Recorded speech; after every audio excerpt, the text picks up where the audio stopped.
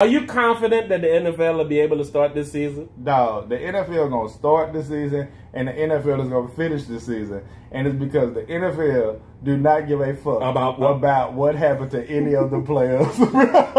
They give a fuck about that product. Jerry Jones said, "We plan on playing football in front of our fans." That's one of them answers all questions type statements. No. Are you not scared of the pandemic? We gonna play football in front of all our fans. Is there gonna be a system in place the way you test people before they come in? Again, nigga. We finna play foot. What's your name? My name is Jared from. Jared. Let me tell you something real quick, Jared. Football, right? You seen it before? Yeah. We will be playing that.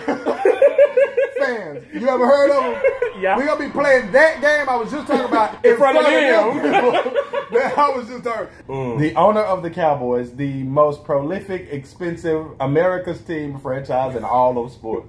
That nigga didn't say one radio word for 109 days. And then when he did say a word, that nigga said, we gonna play football. The people have been dying to hear what you think about the new upcoming football season. Oh, you talking about that? Well, I got a comment for you. We will be playing. Right. And the fans will be there.